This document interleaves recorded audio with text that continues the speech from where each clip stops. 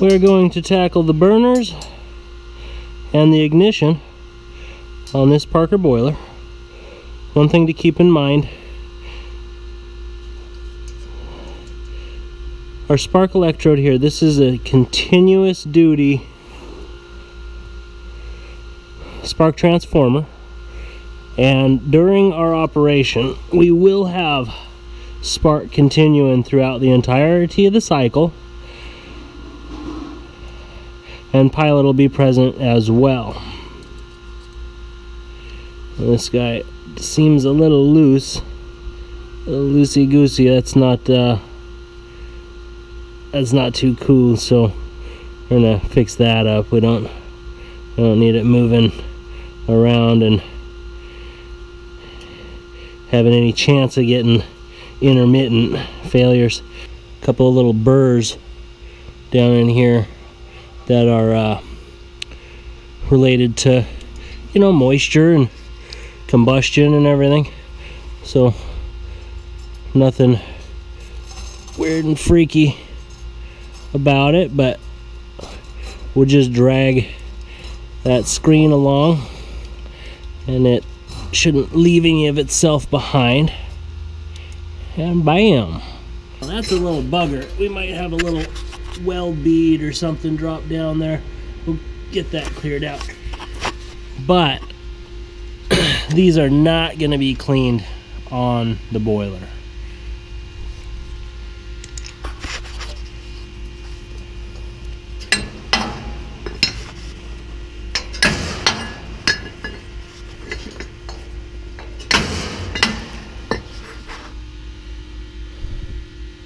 So there's a better view of what I was talking about. We got, well, actually we have a burner malfunction there, so I'll have to order a new burner for it. I can clear that out of there for now, but that's not acceptable with a burner malfunction where it's cracked, and who the heck knows what happened there, but whatever, we'll get rid of it and then we won't have to worry. So we'll check every single one of them. They're all gonna come out, and then on top of that you'll see these orifices in here. There's a bit of crud. We got some material dropping back out of the burner and impeding the orifice. So that's actually a big deal, and we don't like that a bit. So all of that's going to be cleaned up, and of course they'll be cleaned up in place. Never take a drill bit to those guys and drill them out in order to clean them or change something about your orifice. See, I just knocked them right off. They're all good. We'll clean them up a little better than that, but you get my point. If you clean it with a drill bit, you will change your size and all of your burning parameters, so don't do it. Somebody will have to come in and redo all the buds, and probably won't be you. So get rid of our ignition here, take it completely out.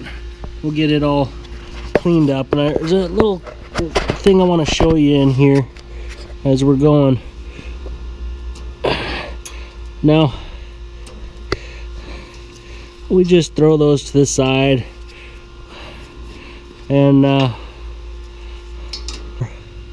gas line off. That's 7/16, like most aluminum gas line, and 1/2 inch for the top. Now we've got two things holding our ignition burner in place. One is a crossover bar,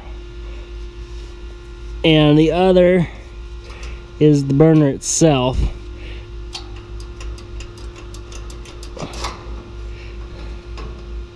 And whatever, we're just gonna tear that guy out of there too, because it has an orifice sort of threaded through. I want to be kind of careful.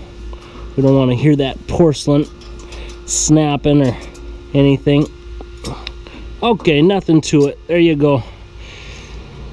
And we have a secondary little pilot orifice. Comes out this guy and ignites all the way across. See the little holes there. Want to make sure them holes are clear, you know, just like any other crossover. And see, you're right down the center there. But here we have the little orifice for it. Right there.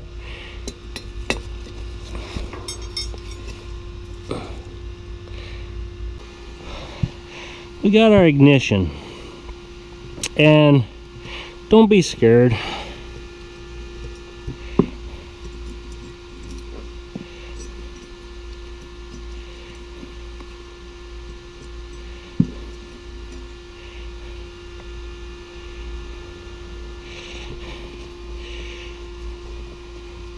This is double-aught steel wool, and what that's going to do for us here is allow us to clean up our electrode and our flame sensor, flame rod, without laying down heavy tooth on there. And I suppose a lot of us are just using sandpaper, and you can use sandpaper, but you probably shouldn't use sandpaper because it lays down a whole lot of extra tooth, which makes for a necessity for you to come back fairly often, like, you know, like you should be anyway, every year. So it doesn't really matter, right? But if you have a test question and it ever said, what do you use? You should pass with your fine steel wool. So let me know what you think. On the steel wool,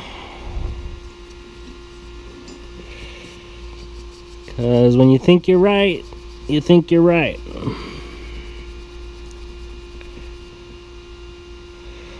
So it does a pretty good job, and if it doesn't, you need some new components on there, and you should do whatever you have to get by until you get the new components on there, as long as it's code, legal, and holds up the UL listing of the equipment that you're working on, right?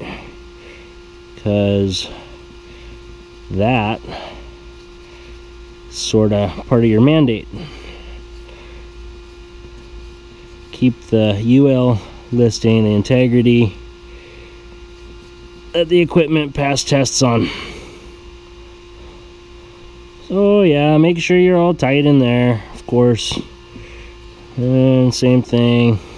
This one actually is a little loose on there. And we come down to our pilot. Is not all that bad. It's not all that great, but it's not all that bad. Little stuff in there, dust and whatever. Not horribly pathetic.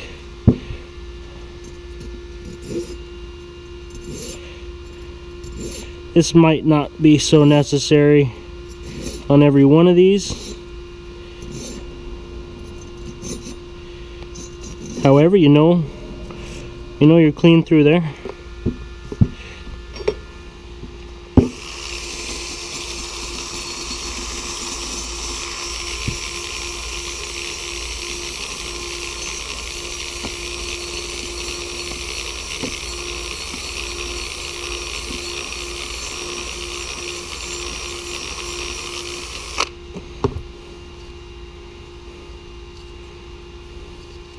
Don't chew it up.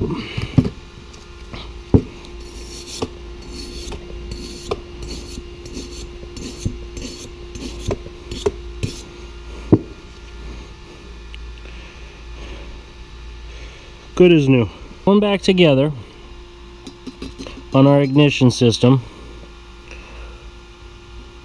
our electrode is going to be oriented towards that little orifice in there, that little hole, and our flame rod is going to be oriented sort of over, you know, in a way. So right now we're gonna take a look at our bracket. There's a little stud on there, and that guy is gonna go through there.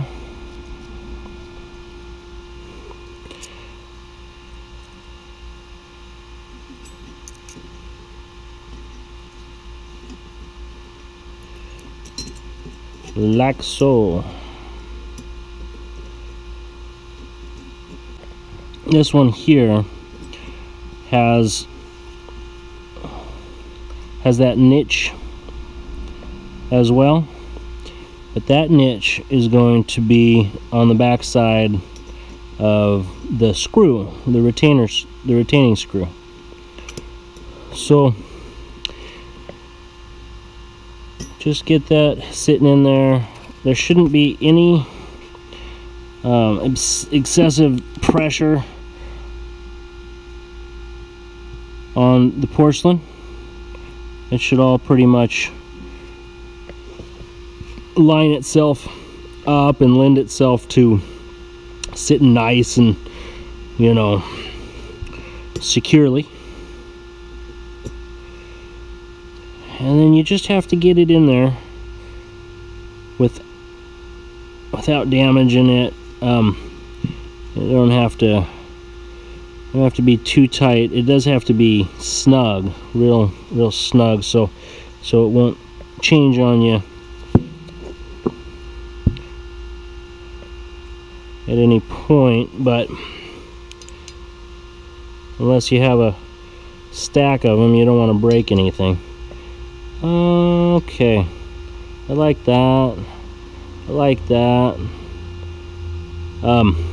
Note that we were actually operating with our flame rod a little over here, so no failures, no problems. This is more ideal. Definitely could have ended up having a problem like that.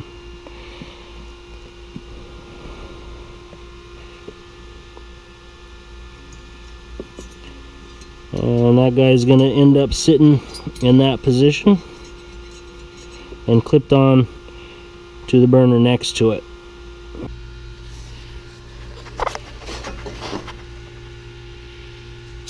So we'll get all those brushed off and vacuum all that up out of each orifice, and that will be good and ready for burners to all go back in. And we got it all cleaned up there. Several of these actually did benefit from having the screen pass through them. Found a few with little metal fragments clogged up there that I probably would not have been able to brush out like normal. And you can see we have a direct continuous spark there, and our pilot flame is always on throughout the entire cycle. So we're under operation, we're under pressure.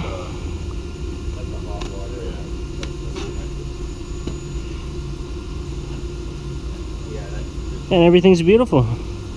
Let it run for a little while, take another peek, but we're done.